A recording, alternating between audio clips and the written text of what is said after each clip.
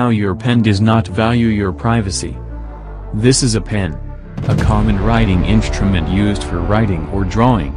Pretty harmless, you may think. Well, it is invading your privacy. We are going to uncover its secrets. A pen has three parts to it: a cap, the body, and the tip. When you scratch your pen against a paper, it causes friction. This friction is a form of energy. But where does it go? The answer might shock you. Whatever you write on the paper gets sent to the Flat Earth Society.